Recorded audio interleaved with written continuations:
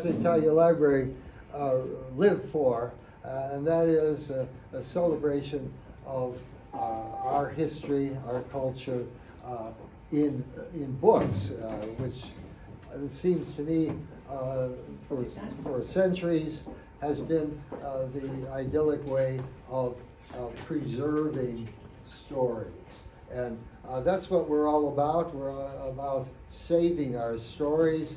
And I appeal to you all in the audience to be historians of your family because we are getting further and further away from the immigrant experience in our family.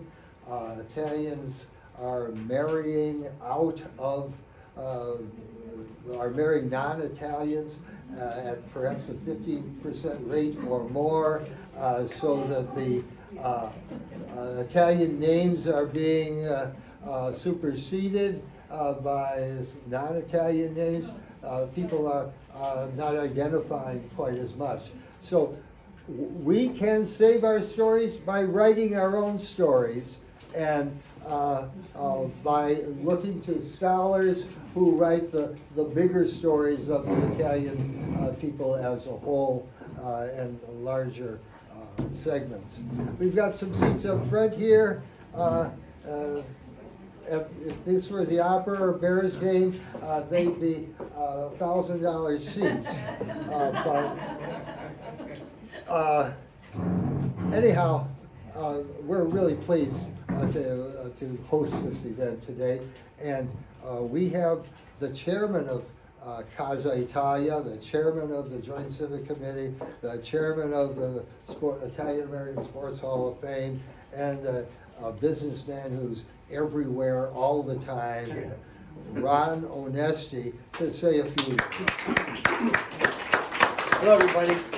This is really a tremendous day. You know, I'm personally, I've been involved with the Joint Civic about 40 years, and some of my first days was hanging with this guy right here, Don Fiore, who's been a true champion of the cause.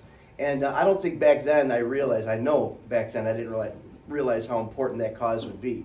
And today, these days, it's more important than ever, really. As we're going out there fighting for our heritage, fighting for our culture, getting stepped on, getting slapped, we've all said that the central tool that we need, the central weapon that we need to fight back is education and facts. And a guy like Don Fiore and Dr. Candeloro and others here in this room, the library committee, done an amazing job of preserving these facts and the education, providing the education that we need to fight back when they say all the wrong things about elements and initiatives in our society, in our community, like Columbus, like Balbo, all the negatives. Everything's got negative around it, but it's also enveloped in positive. And that's what Don Fiore's been doing for generations and decades. And seeing this book, I gotta say, it warmed my heart. And these are like, when they say bullets in a gun, that book is like a hand grenade or like a tank that we need. So Don, I want to thank you so much for taking the time to do that. It couldn't be more timely, this being the 100th anniversary of the Italian Air Force. And we're working very closely with Italy to bring the Freccia Tricolore here to Chicago in 2024. You'll hear more about that. And then also on Tuesday night of this week, or next week, right at the Chandelier Room, we have a very special exhibit that came from Rome via Washington, D.C. It's 36 panels on the 100th anniversary of the Italian Air Force. So it's really going to be something. It's at 6:30 p.m. It's free. There'll be wine and appetizers there. I invite you all and your friends. It's another way of celebrating what we have to celebrate here in our community with regards to Balbo. We're also working very hard on the Balbo statue with the Chicago Park District. You're going to hear a lot about that very soon. But anyway, thank you very much. Welcome here to Casa Italia and have a great day.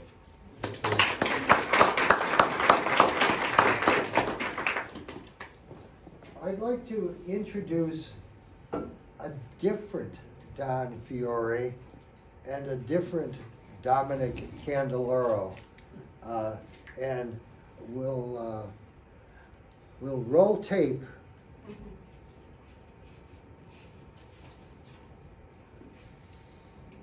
what's happening right now. You didn't pay the cameraman. Okay, the Italian, obviously, the library, Casa Italia, needs more funding for better equipment and more modern stuff so that we can do this seamlessly, like they do it at the Displays Theater, or the Arcada Theater, or some other places where they do. Look at that. Is that Denny Terrio from? Can we pass the basket? Yes. Look how thin I was. This is 1983, and I'll shame on you. Anthony Fornelli asked us, that was 50 years from the Balbo flight, for the Festa Italiana, Anthony Fornelli asked us to do something special on Balbo. So Don and I did some interviews, and we collected some front pages and some graphics. So you can see some of them on the second floor here of the graphics. And this is the video of the interview, but we're... This is a special Festa Italiana interview guy, on the subject look of at Italo that Balbo hair. and his flight in Oh, he's so 1933. handsome. And we have with us historian Don Fiore, who will give us the broad outlines of the flight. Don, tell us a little bit about it, and what was the big deal about this mass flight? Had we had Lindbergh in the 1920s? Well, that's it exactly, this mass flight. The nature of flights up to that time was centered around the individual daring of individual aviators. You had Lindbergh, at the very time when Balbo was flying Well, the fast forward to people who are interviewing.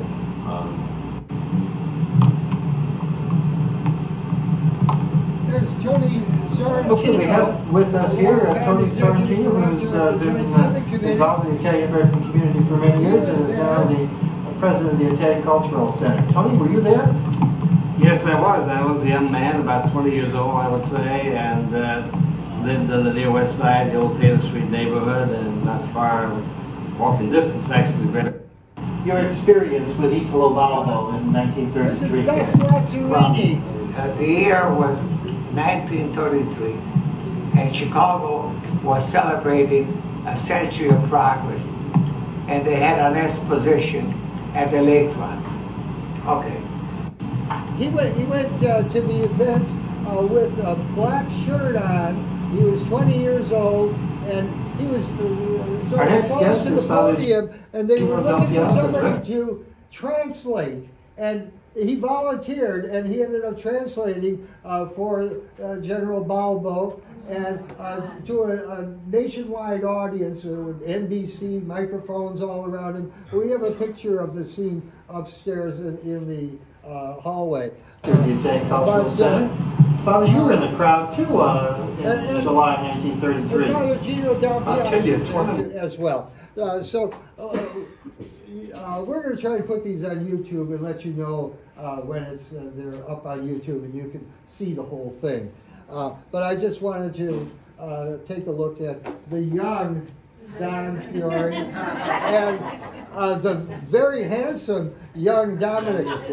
I never thought I was handsome when I was handsome, but now okay. This part is called Gli Atlantici. It is a film that was done by the Italian government, and it too is available online. It's available in segments online, and it is it's mostly in Italian. There's some translation, there's some subtitles, but it does a very good job of recreating it. Are we at the start point? The very beginning right now. Are we going to Chicago? These are the credits. We don't need to see the credits.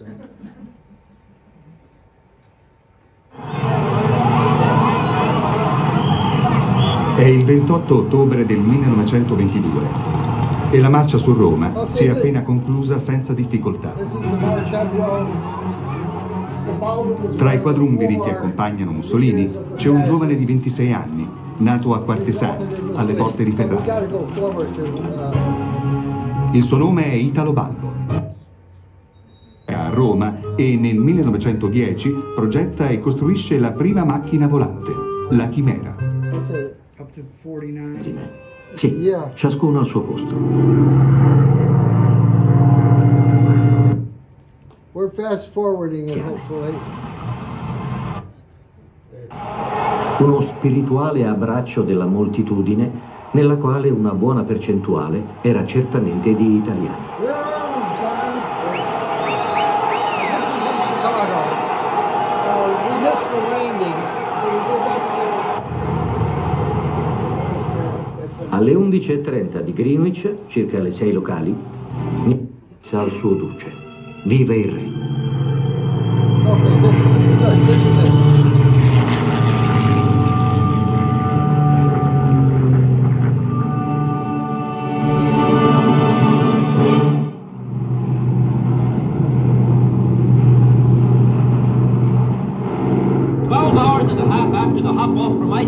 General Balbo, with 2 escorting planes, the vanguard of the Armada, lands at Cartwright. Oh, this is Cartwright. Ecco Chicago.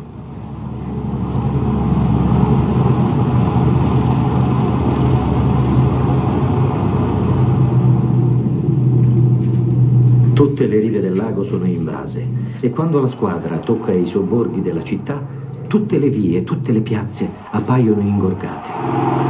Quante persone si sono dunque date convegno a Chicago dalle città vicine? E quanta gente, oltre i 6 milioni dei suoi abitanti, rigurgita oggi dentro le sue strade? Costeggiando sempre sulla riva del lago, arriviamo sul quartiere dell'Esposizione Mondiale. Qui la folla è radunata a milioni. Spettacolo epico.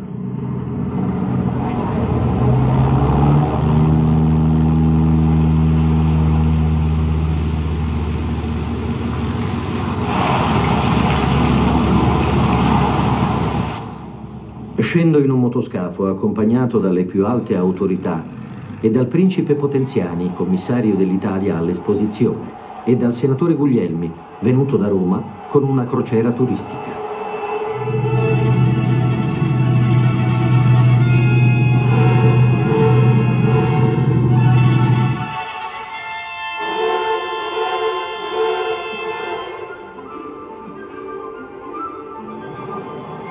Il percorso è in breve superato e ci troviamo nelle acque dell'esposizione, scortati da una flottiglia di autentiche gondole veneziane.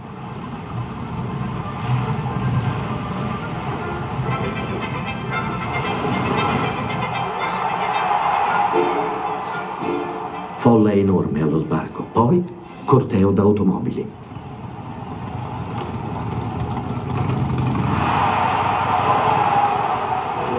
Io mi trovo nella prima macchina, dietro di me tutti gli atlantici in 50 vetture.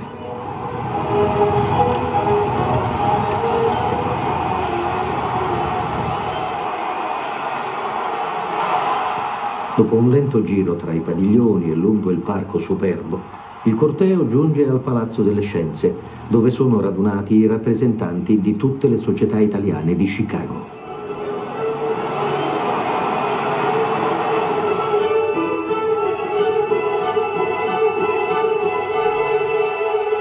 Mi sono poi recato con tutta la squadra allo scoprimento della statua a Cristoforo Colombo offerta dagli italiani qui residenti alla città di Chicago.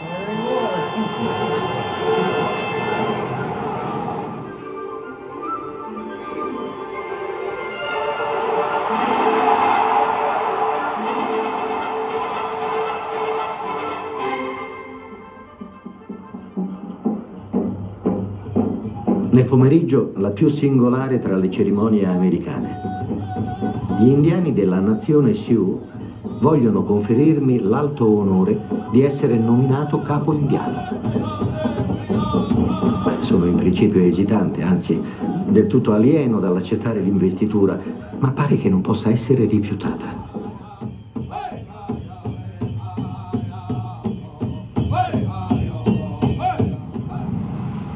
Così, secondo il suo stile e il suo carattere, Chicago ci ha dato l'addio. Uno spirituale abbraccio della moltitudine nella quale una buona percentuale era certamente di italiani.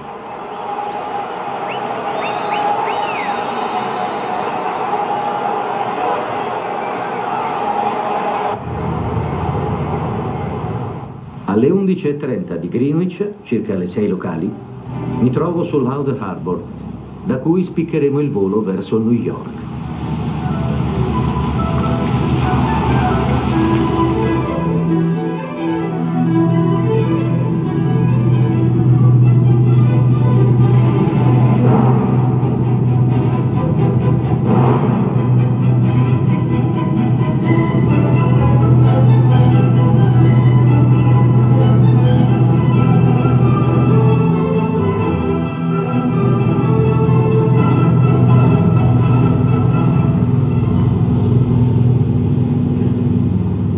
Alle 19:20 si profila all'orizzonte l'immenso delta dell'Hudson. Sulla sua sinistra l'East River e in mezzo, tra l'uno e l'altro, la lunga penisola di Manhattan. I colossi di cemento e di ferro dei grattacieli ci vengono incontro con tutta l'imponenza della loro mole. Pare che noi compiamo davanti ad essi una fantastica parata.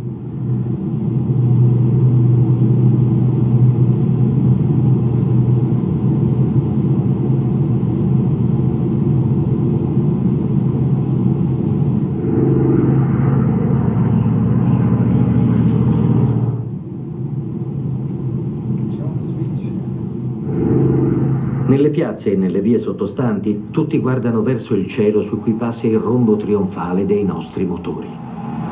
L'idroscalo di Floyd Bennett sta sull'estrema punta di Coney Island, che come un fungo corona il rombo allungato di Brooklyn. Ecco davanti a noi sul cielo il grande dirigibile Macon, tutto d'argento, il maggiore del mondo. Poi, mentre le altre squadriglie continuano lente il carosello aereo in attesa del loro turno, la mia arriva sull'acqua, la sfiora. Mi si adagia mollemente.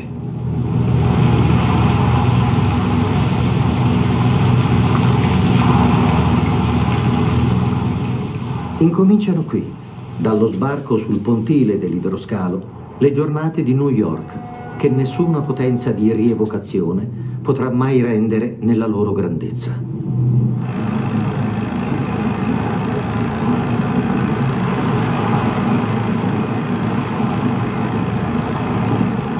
L'America passa per il paese del più sfrenato individualismo. Quale errore! L'individuo in città come New York naufraga nella massa. Nasce una specie di mimetismo sociale. Ma quale potenza in questa solidarietà di forze molteplici che fluiscono tutte verso lo stesso fine? Così si spiegano sia la rapidità sia la imponenza dello slancio americano nel mondo. In poco più di 50 anni questo popolo di eterni fanciulli ha creato un impero.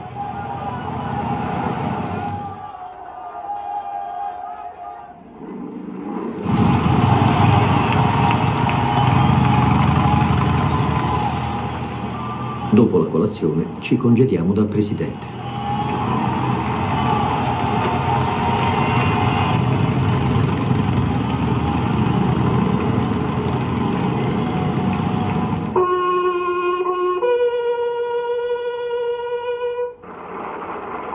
Saliamo tutti sulla collina verdissima che domina la città, dove tra aiuole fiorite, grandi ciuffi d'alberi, in una specie di parco paradisiaco, riposano gli eroi della guerra.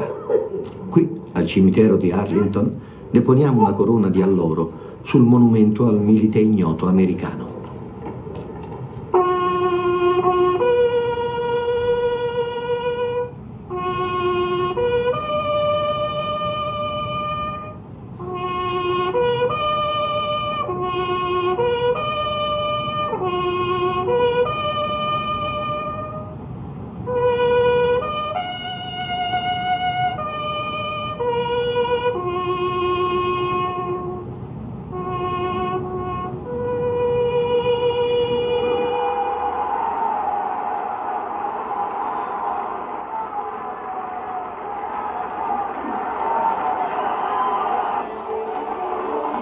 Il 21 luglio è la giornata che New York dedica agli atlantici italiani. È un'antica abitudine della metropoli di ricevere in una specie di apoteosi popolare coloro che hanno compiuto una grande impresa. La città modernissima uguaglia nel trionfo americani e stranieri allorché il destino vittorioso si compia a New York. È in questo che insieme un rito e una festa alla quale partecipano con il loro caratteristico entusiasmo migliaia e migliaia di cittadini, New York sembra risalire alle usanze dell'altra grande metropoli che per ricchezza, imponenza e potenza non fu da meno di lei nei secoli lontani, la madre Roma. Ma rare volte nel passato il trionfo popolare ebbe un'uguale grandiosità di folle acclamanti, un così profondo accento di passione struggente, quale è quello che New York tributa agli atlantici italiani. Tutti i giornali sono concordi nell'affermare che non si trova alla giornata d'oggi un termine di paragone se non in quella che salutò l'arrivo delle truppe americane dai fronti di guerra nel 1919.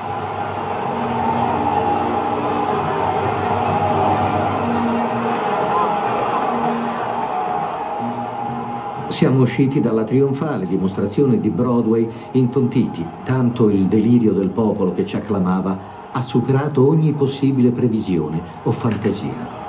Difficilmente nella vita vedremo mai qualcosa di più grandioso. Siamo davanti al palazzo del municipio. Ringrazio il sindaco e a mezzo suo la città intera che ci ha fatto una tale accoglienza da troncare la parola in gola per l'emozione. Ma nel pomeriggio ci attende la seconda travolgente dimostrazione. Il Consolato d'Italia ha provveduto, dietro mia preghiera, a riunire in una sola tutte le manifestazioni preparate per la squadra atlantica dalla colonia italiana.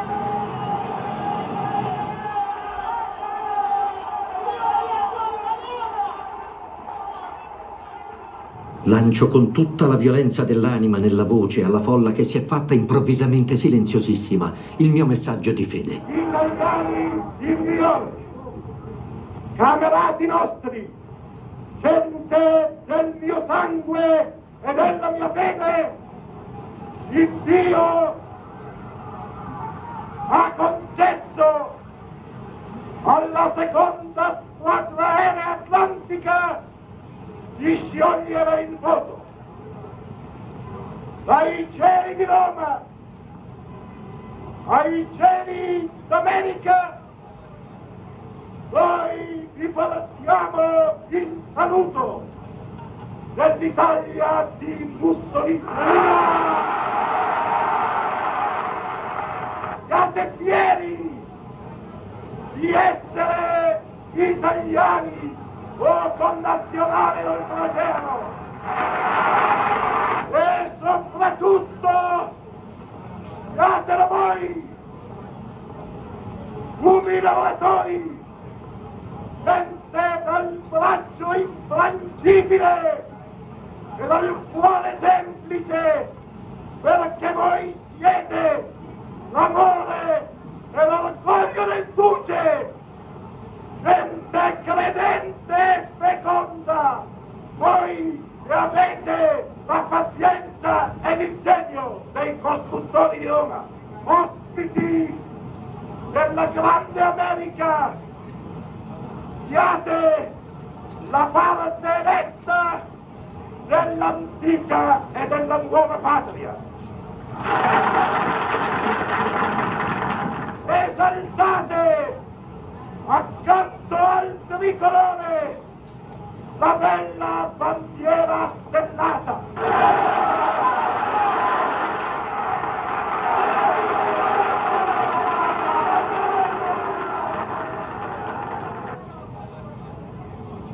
Connazionali, viva sempre l'Italia, viva l'America!